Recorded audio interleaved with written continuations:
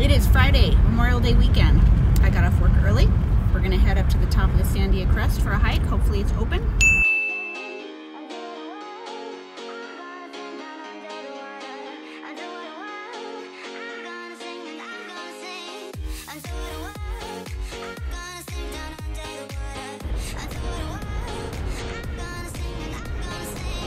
There are moths everywhere, all over the place. I don't know if they're butterflies or moths. The city's having a moth outbreak, and so our car is going to be covered.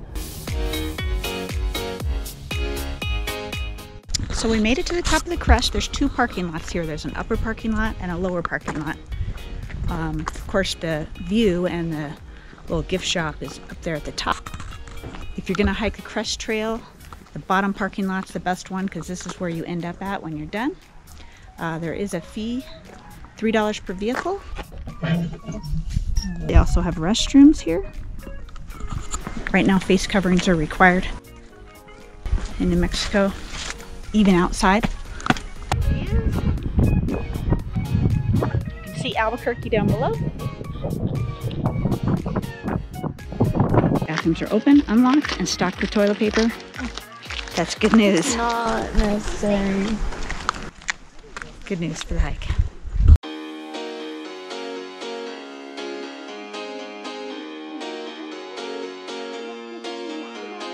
So there's two separate paths. One follows the ledge and it has some interpretive signs, right? And then you can go a little further inland from this path. They're both going to meet up at the same place.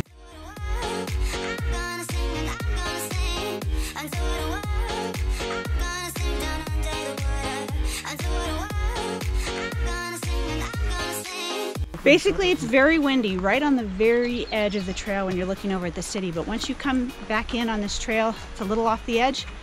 It's pretty sheltered with trees, so it's really nice.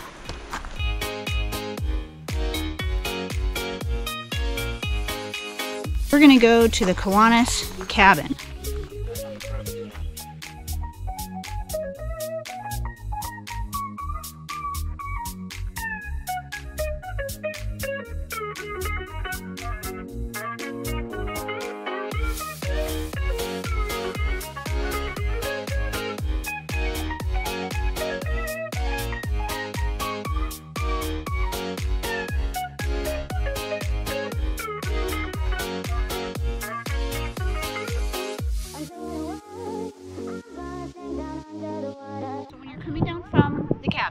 Pay attention to this meadow.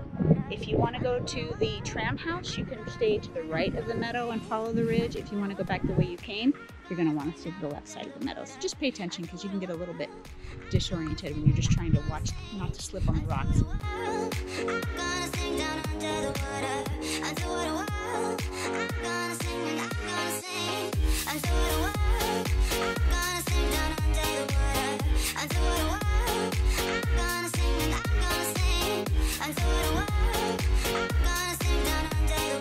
So if you're a skier, this is the top of the ski area. There's a restaurant up here as well, and this is the same location that the tram drops you off at.